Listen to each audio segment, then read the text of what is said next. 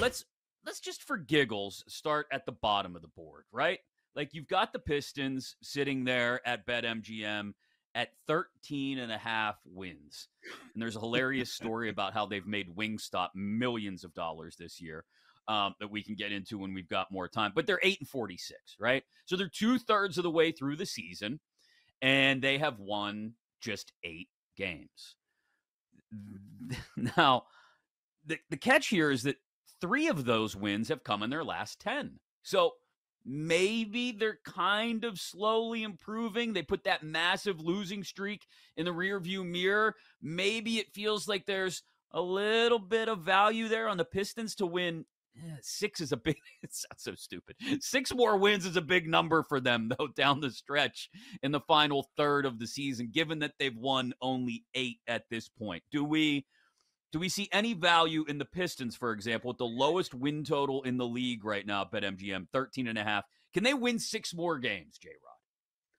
I mean, if it took them 54 games to win 8, we're asking them to win 6 out of 28 games. Now, again, I was told there'd be no math when I left school, but I you know what? The under is at plus money. I think it'd be worth it.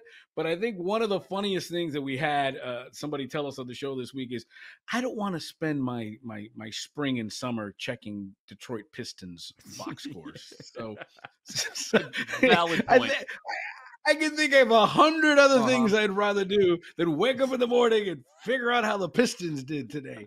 I mean, if I had to, I think I would bet the under, only because it's at plus money. I mean, 6-22 isn't. I mean, they were 8-46. I mean, granted, you think they're going to run into a couple of games here and there, especially at the end of the season when maybe they're playing teams that have already clinched, or maybe they have nothing to play for, and all of a sudden they figure it out. But I think it would be a stay away. But if I had to make a bet, I would bet the under at plus money and go under 13 and a half. A team that's a part of the play-in conversation right now, 30-25.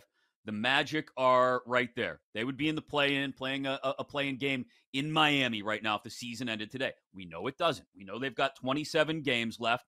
They've already won 30, and their win total sits at 45.5 at BetMGM. A little juiced, a little shaded to the over at minus 125, but a chance to get into the play-in. This team, Banchero, looks pretty good the last few weeks especially.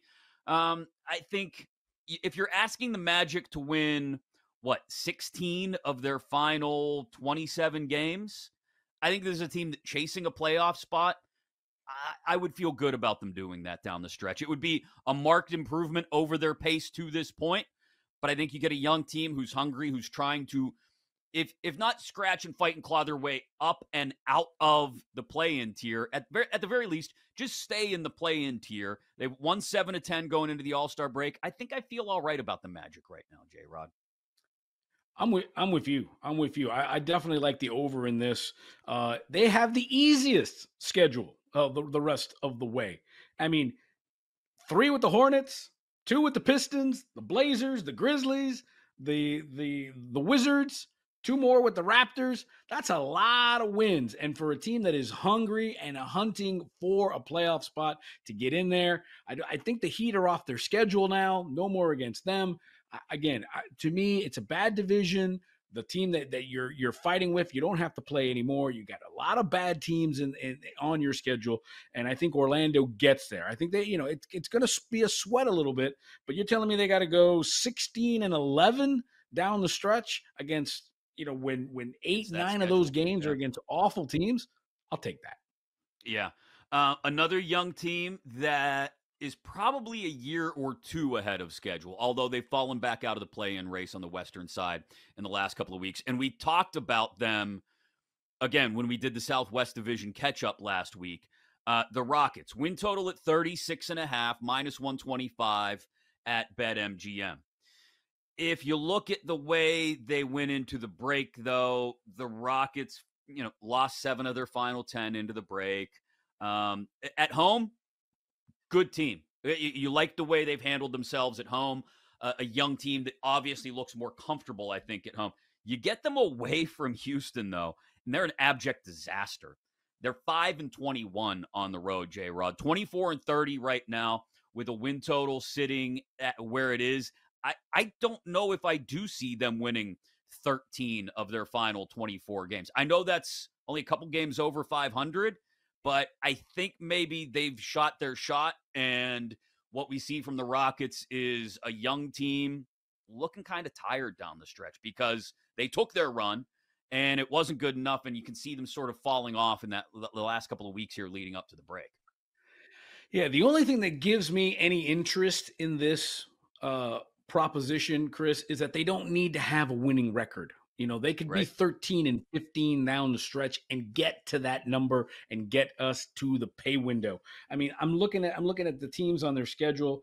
It's equally good, equally bad. I mean, they still have 3 with the Blazers, 2 with the Spurs, 2 with the Wizards, 3 with the Jazz, but they also have 3 with the Suns, 3 with Oklahoma City, 2 with the Clippers, 1 with the Wolves. That smells like a 500 team, right? That smells Yeah. 500 down the stretch to me, and they don't have to be 500. You've got a little bit of a wiggle room. I think they get there. It'll be a sweaty sweat, but I would take it. Yeah. Minus 108 is the odds I got for the over 36 and a half. Listen, it's money in the bank. They already got us 24. They've done the heavy lifting. Yeah. You don't have to be you don't have to have a winning record down the stretch. I think they get there.